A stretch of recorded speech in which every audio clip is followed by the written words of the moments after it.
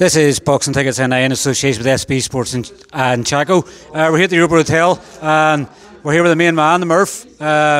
Just obviously after coming out there, and guess obviously your predictions came true, so you've become Mystic Meg, but I'm sure you're delighted with your performance tonight. Yeah, overjoyed, to be honest. Everyone came out here screaming my name off, brought such a smile to my face hearing people spur me on like that. I don't think I could have got that stoppage without the crowd cheering me on, so thank you. The obviously headlining second pro fight, and you're obviously headlining the show here for Mark and Love's card tonight. Was there any added pressure to obviously the performance? Because obviously you said you were going to get the stoppage. Was there any added pressure tonight, or was it just obviously a case of just going through the motions as you seem to be doing so far?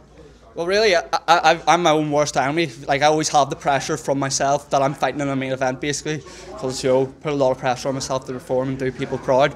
But, you know, I've done this before in the Ulster Elite, headlining that, which was a big step up. So, you know, when the spotlight is on me, I do tend to shine, like, step up. And obviously your opponent tonight, Sam Menville, you know, I guess sometimes when you're starting off in your first, second, third, fourth fights, you can sometimes get relatively people it's easy. Sam Menville was obviously far from that tonight. He obviously came very strong and durable opponent as well. And I guess you were hitting him with big shots and it wasn't going down. You're sort of going, what's going on? You know, I guess that probably shows the talent and the belief that Mark and Dee and everybody else has in you, that they're able to give you a really good solid matchup in your second fight.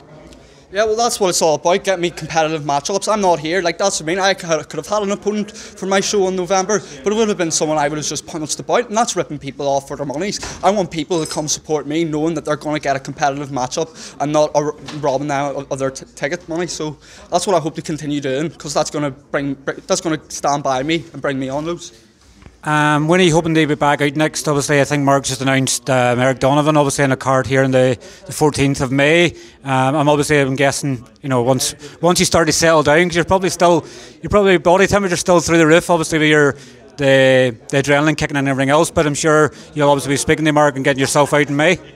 Well, my mindset is I haven't even spoke to Mark yet, but I'm going to be treating it like I might be fighting in 2 weeks, because you never know what Mark has in store. Not many people notice, but when I debuted in September, we were trying to get me out to Slovakia 2 weeks after, and I was gunning. Like, I did go celebrate, have a few drinks after my debut, but I was still ready to take another fight, go over and get another win, and I'm ready to do that again in 2 weeks.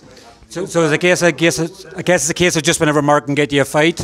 Probably, you know, you fought at lightweight now, you've fought at super feather. It's obviously next time around, obviously come down a few more pounds and obviously try and make featherweight for the next time you're out.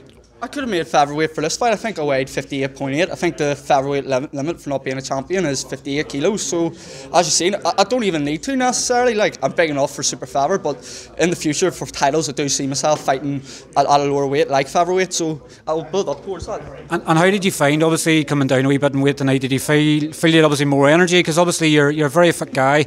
You obviously do the miles. Obviously you and Carl are obviously flat out running the bridges and everything else. But did you find it obviously a few extra pound off tonight? Did it obviously make any difference to your performance? Yeah, it made me perform better. I wasn't even fully dieting. Like, I was eating carbs plenty at the weekend before, so just a bit of body manipulation, which I know from cutting loads in the past, and I made the weight easy as pie. Like, so I was really strong at the weight. So let's see where I'm at featherweight too.